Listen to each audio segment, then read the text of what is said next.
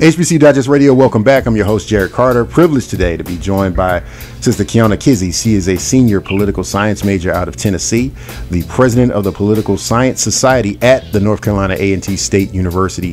Here to talk with us today about the recent developments out of the Supreme Court on the gerrymandering case, which, if you haven't been keeping up with it, maintains in large part actually, an issue that has literally divided the A&T campus down the middle into two separate voting districts, and something that the students have been fighting for and about for a number of years. So, sis, it is a pleasure and an honor to have you on today.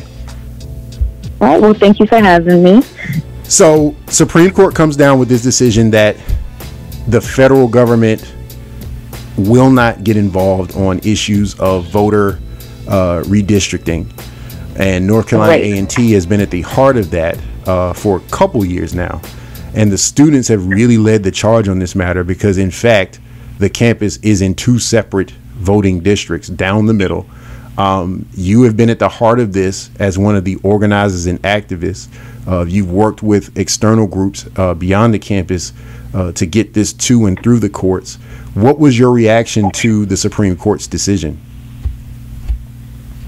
Oh, man. Honestly devastated, because the Supreme Court's honestly hail-marked, especially considering my own personal beliefs. I want to become a lawyer one day. I was hail-marked as kind of a champion of the people. But that, to me, that decision wasn't reflective of the needs of the community or the United States at large. I've had the pleasure of being, mentored by several faculty. Shout out to Dr. Armstrong, Steele, and Smith, along with the rest of my e-board and previous students, because this has been going on since 2016. And I've just now been able to kind of follow in their footsteps and keep the fight going. So this has been your whole collegiate career, essentially, right? Fighting this issue. Yes, essentially. I mean, to have so much invested in getting the word out, getting media involved and engaged on your battle, and then to have it come down as a decision like this, do you feel like, okay, well, we gave it our best shot and this is it, or is there another direction in which you fight?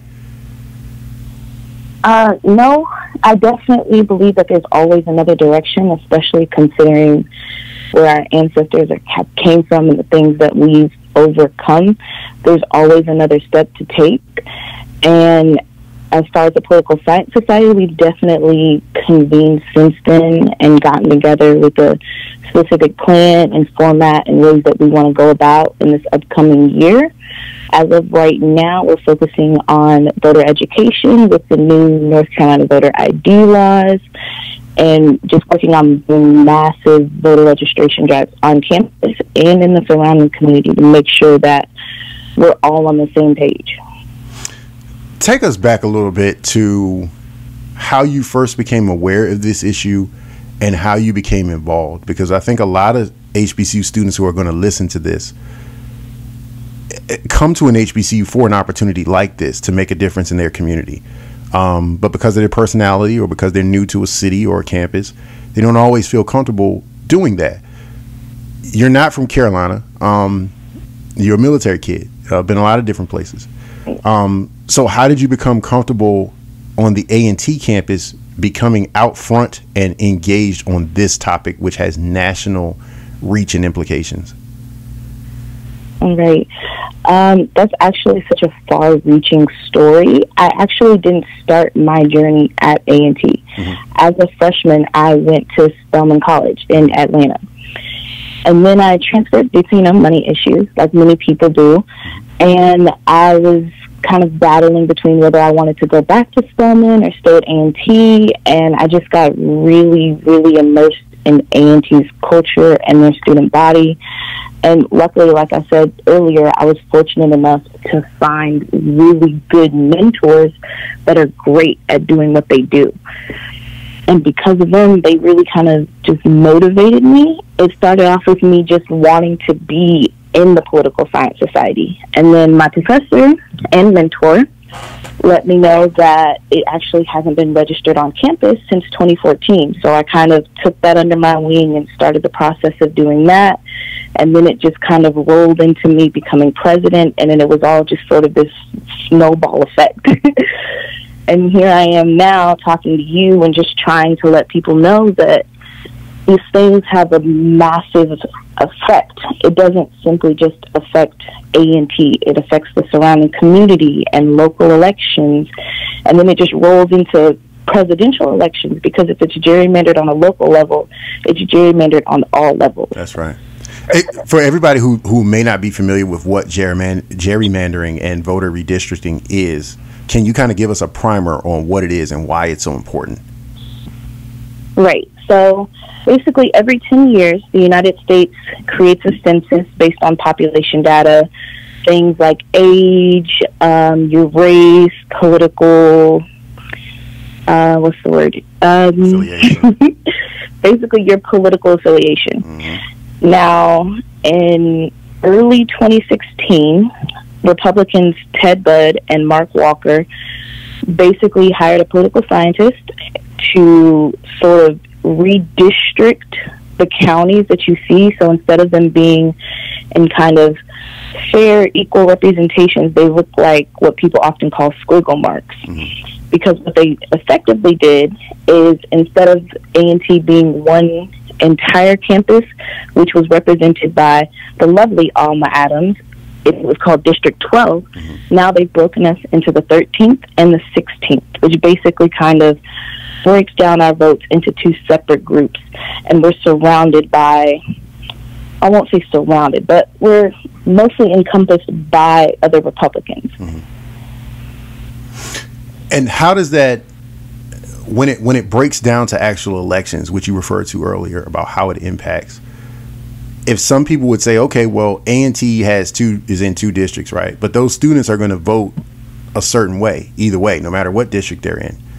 What does that division mean for the outcomes of elections, from local to state to federal? Right. So effectively what gerrymandering does is it takes our A&T's campus, which is historically and predominantly Democrat. Mm-hmm. It takes that and kind of dilutes the vote by surrounding it with other Republican votes that have more weight to it. And it's more so continuing the fight against that and trying to find an independent way to redistrict counties. So what do you say to people who say, okay, well, you know what, that's screwed up, but there's a lot of Republicans in North Carolina. They had another case that came before the Supreme Court involved Democrats doing it in Maryland. So if the issue is whoever's in charge can draw the lines the way they want to, how do you respond to folks who just say, well, if you don't like it, then go be in charge? Right. That's something I myself, and I know a lot of other personal friends of mine and students on campus have been battling with, because time and time again, we tend to put the power into hands of other people who we might deem best fit to protect, our community and our interests, but they've shown us time and time again that they don't. So we're working on finding a way of taking that power, specifically to redistrict, outside of politician hands and into something more independent. And if that doesn't work, I can guarantee you're going to have an onslaught of young adults running for Congress and local positions. Talk about the I guess the honor or the privilege of being the next generation of A&T or Aggie activists, right? Because there are a few campuses, and in fact, I think A&T might be the only campus that I can think of where the heartbeat of the school's identity is civil rights. If you say A&T, the first thing you think is A&T 4. Yep.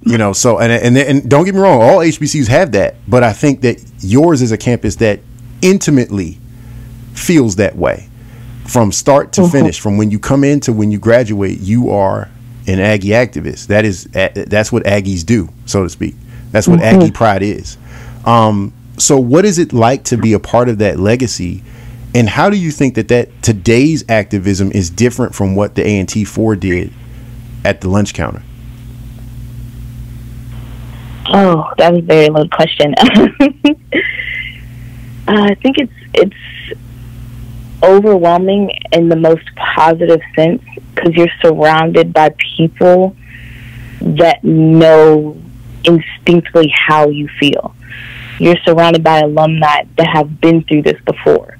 So you get access to that knowledge and that like vast base to kind of help lift you up into your own spirit and just the things and the policies that you help create for future A&T students. The challenges that we face today are still violent, but they're violent in a different aspect. Mm-hmm. The A&T 4 faced physical violence for the things that they did. Ours is more so political, economic, social ramifications. So while you don't harm me physically, you do harm my state of being as a person in the United States, if that makes any sense. Yes, yes. We do have the privilege of being able to kind of connect with more people, like via podcast or social media. But at the same time, it's often tricky because you run into issues of like your voice being drowned out by the thousands of other things that are constantly happening. So you have to try to find a way to let people know that this is important, that this does affect each and every one of us. It's one of the basic things that kind of reap into other issues as far as representation and policy and things like that. What is it that you want your elected officials to know about the seriousness of this issue and why they should take a different course to approaching A&T, Greensboro, North Carolina's voting autonomy and basic constitutional right to vote? What is it that you want folks like Alma Adams, Mark Walker, other folks in the state to know about how serious this is and why it should be different? I want to thank Alma Adams because I know she's been working hard. She specifically has been displaced because of this, because she's had to run to be a representative of a completely different district that she hasn't, she wouldn't have had to traditionally do. As far as Mr. Walker and Mr. Budd, I suggest that they find better ways to redistrict the surrounding counties, because you're going to have a lot of people that are upset about the fact that, one, we have new voter ID laws that are already complicated for people of color specifically to acquire, and then you have this redistricting that effectively sort of dilutes their vote, which means you're not accurately representing us. You mentioned at the top that your career goal is to be a lawyer.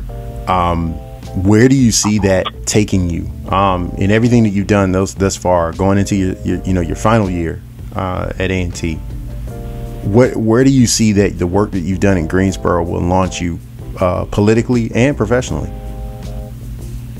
I've always had an interest in civil rights and constitutional law, so that's definitely going to be my concentration. So hopefully y'all will see me in a few years as a federal court judge. That's definitely the end goal, by all means. Owning my own law firm one day and just kind of putting out more progressive thinking Black lawyers and people of color all around, so that things like this can immediately be challenged.